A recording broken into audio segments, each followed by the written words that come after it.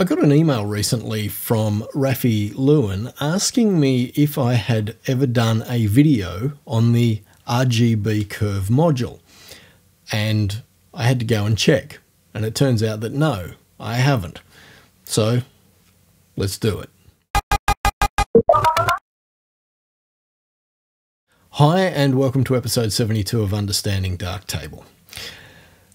I have done a video on the old tone curve module, and I'll put a link up there in the top left hand corner for you if you want to go and check that out. I think it was episode 53, but I've not done a video on the RGB curve module, which is essentially the same in terms of user interface. They work exactly the same. The only thing that differs between the tone curve module and the RGB curve module is the old tone curve module worked in the lab color space, and the RGB curve module, as the name suggests, works in the RGB color space, which is linear. So I've picked just 3 images from the road trip that Kath and I did around New South Wales in August, and let's just dive into the first one. So this is some skeletal remains of cattle that we found on a backcountry road somewhere. And when I originally processed this image, I made it monochrome. So we'll do that again.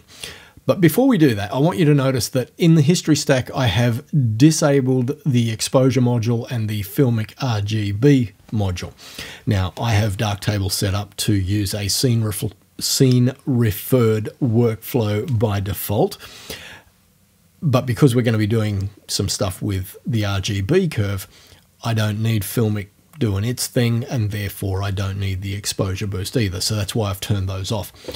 Okay, looking at the RGB curve, as you can see, it is very similar to the tone curve. And basically we have this solid white line that runs from top right to bottom left. The horizontal axis represents the input values for any given pixel in our image in terms of its luminosity, and the vertical scale represents the output luminosity for any given pixel in your image. So let's turn on the over and under exposure indicators with our O key. As we can see, these red bits are clipping in the highlights, and these little bits of blue up here in the shadows in the top right hand corner represent a little bit of clipping in the shadows. So what I could do is grab this node in the bottom left hand corner, remembering that whilst it is in the bottom left hand corner, then its input value is equal to its output value. If we mouse over that node in the bottom left hand corner, we can see some numbers displayed across the bottom of the graph. The first number, the one to the left of the / represents the input value for this pixel. The number to the right of the / represents the output value, and the number in brackets represents the change. So if I was to drag this node up the left-hand side of the graph, what we've done, if we just read those numbers, is we've taken what was an input value of 0, so in other words, pure black, and we've now lifted it to a value of 61.2, and that represents a change in brackets of 61.2. And as we can see from the image, everything's all washed out and yucky. Okay, if we were to now bring that node across to the right, we can see that what we are doing, if we're reading those numbers again, is we've taken the first 37.2 values that went from pure black up into the, the dark grays, and we've now clipped all of them to a value of 0, which is the second value. That's the output value. So we've introduced clipping that wasn't there before. Okay, let's just reset the module again. Now that we understand that much, let's look at what happens with our midtones. If we add a node in the middle here and we drag that upwards, we are essentially saying what was a midtone of roughly 127, 127.6, but yeah, roughly 127. We are now remapping that value to a value of 166, which is clearly more than halfway between 0 and 256. And hence, that is why the whole image became lighter, because we've lightened all of the midtone values in our image. So far, so good. Yep. And if we drag it down, then we've once again taken what was the middle value, so roughly 127, I'm actually at 126.8, and we've now dropped it to a value of 75.8. Hence why everything has got darker in our image, because we've made the middle of the image that much darker. In terms, when I say the middle, I mean the middle luminosity. Okay, so how can we use this to process an image? Now, you've probably heard me say in previous videos that I'm not a big fan of the color balance module, because to me it's a lot more complicated than it needs to be. I love a tone curve module because they're super flexible, and I prefer a curve over something like levels, because with levels you only get 3 points to adjust: your black point, your white point, and your midpoint. You can drag the midpoint anywhere you want, but you can't create an S-curve. With a curve, as the name suggests, I can add as many nodes as I want and create whatever kind of messed up look I'm after. That's not what we're here to do though, but this is why I like a curve module. So in order to process an image like this, what I want to do is drag the output value down until my clipping has either completely disappeared or almost disappeared. Where that is at the moment, I would consider that a good point. I'm happy to have just a few pixels in the image that clip, as long as it's not too many. With the blacks, I've got a little bit of clipping up here in the shadows, and a little bit here in the shadows, and a little bit over here on the left in the shadows. I'd probably be happy to clip just a little bit more, so I'm just going to bump that across to there. And I'd be okay with that as a starting point for my image. And as we can see from the histogram, we now have values that spread right across the entire histogram. Next, it would be a question of, do I want more contrast in this particular image?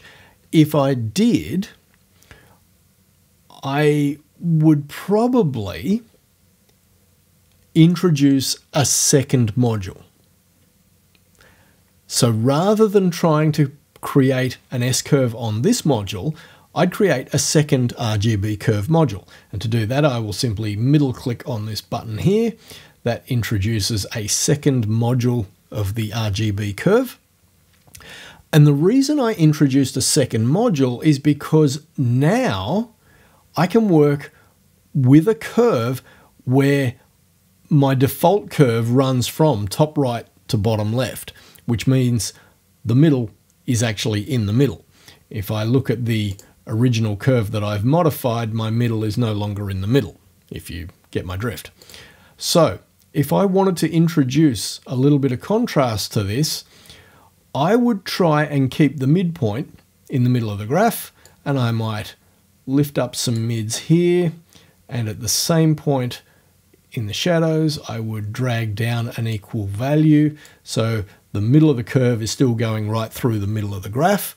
So now I've introduced just a little bit more contrast than what I had before. Now, in terms of turning this into a monochrome, I would then probably go, well, let's use the color balance. I generally don't, but If we drag that to its lowest value, the output saturation, you'll notice that's 50%. I actually want it to be 0, so I'll just type in 0. Now I have my monochrome image. And the last thing I'd probably do with that would be add a bit of split toning, because I like a bit of a sepia look. So come over to split toning, maybe grab the authentic sepia, which I don't understand why these saturation values are set so high. That is way too much saturation, but I don't know if that's just me. So I would drop that down to something like that, and yeah, I'm pretty happy with that. And once again, I've got just a little bit of clipping, fair bit over there in those trees in the background, but that's okay, they're not central to the story. Got just a couple of white pixels that are clipped, perfectly happy with that. And after that, I'd probably crop the image and call it done. I don't think I need any noise reduction because this was shot at 100 ISO. Don't really need to worry about noise out of my A7 III at 100 ISO. I could probably add some sharpening, but then I'm done. Okay, let's move on to another image. So this is obviously a fairly extreme image in terms of color information. And there's really not a whole lot else going on in this picture. It's all about the colour. This is canola, for those that have never seen it. It's a crop that we grow here in Australia. I think they use it for cattle feed and sheep feed and whatnot. And once again, if we go over to the history, yeah, again, so Filmic is on, so I'm going to turn that off, and I will turn off exposure. And we are back to the basic raw image. What I didn't talk about in this RGB curve interface is some of the other parameters that are available here. So let's go through those. We've got the mode, RGB linked channels. That is the default. What that means is that it's RGB, it's always going to be RGB because that's the color space this module works in.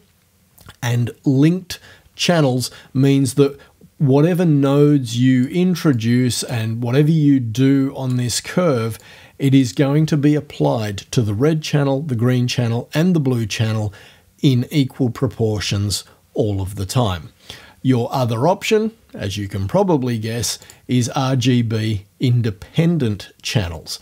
And what that will allow you to do, I'll just reset the curve and then I'll change to independent values, is give you 3 tabs here, R, G, and B for our red, green, and blue channels. And you can then change the curve for each color channel as you so desire. All right. Next, we've got our 2 eyedroppers. One is a single point. So if you grab that, you can simply click on any pixel in your image and it will provide you with a line on the graph to show you exactly where the luminosity for that particular pixel falls on the graph. Or we have the range picker, which will allow us to select an area, and that will then give us this pink overlay across a section of our histogram to show us the range of luminosities that are covered within that particular area. This is handy if you're just trying to focus on a particular part of a range of luminosities within your image to modify. By using that range picker tool and selecting the area you want to know about, you can then go, okay, I want to make that the darkest point and I want to make that the brightest point, and do whatever it is you want to do. I'm completely making a mess of this image, but that's okay. I'm just trying to demonstrate how you would use these eyedropper tools. Interpolation method, we have monotonic spline, centripetal spline, and cubic spline.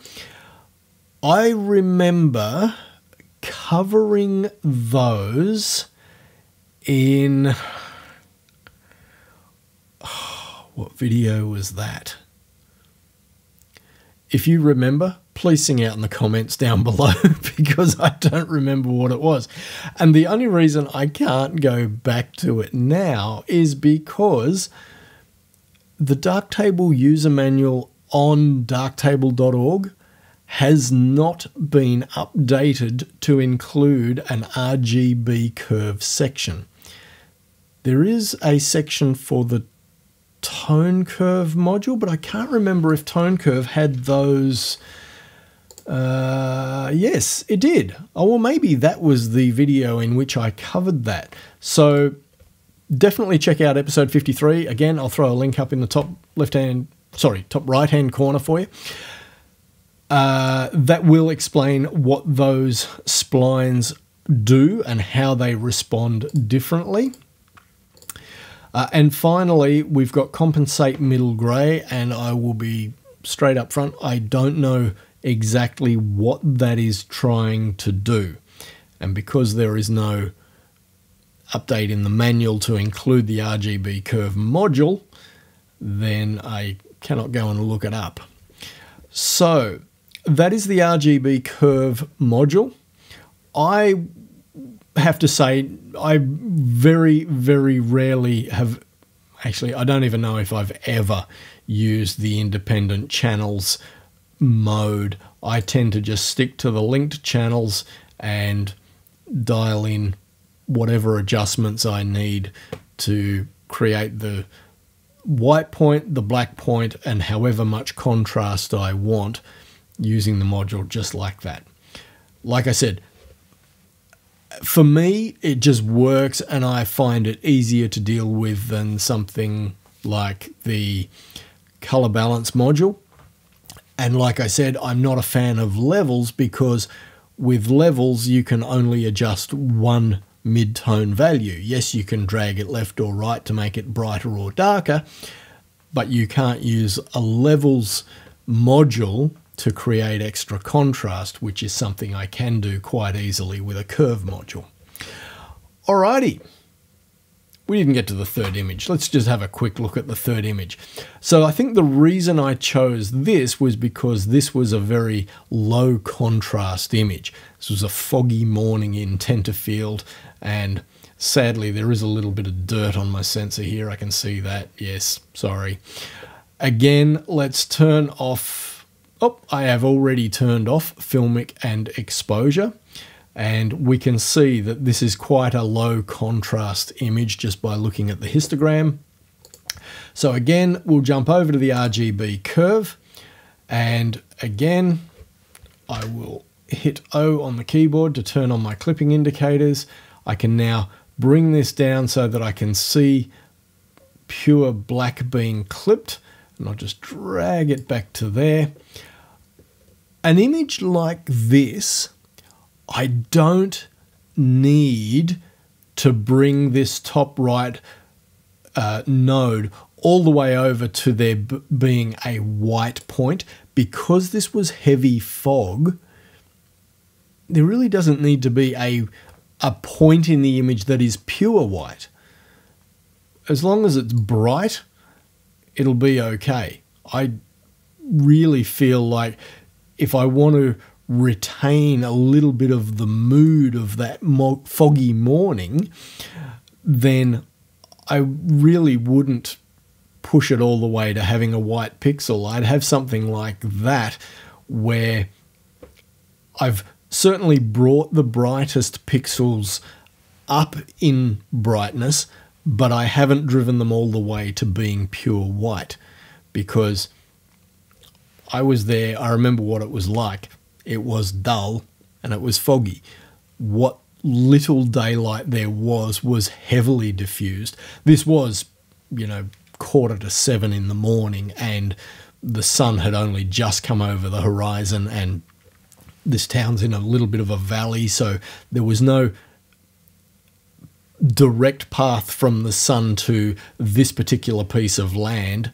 Even if there wasn't fog, it still would have been in shadow.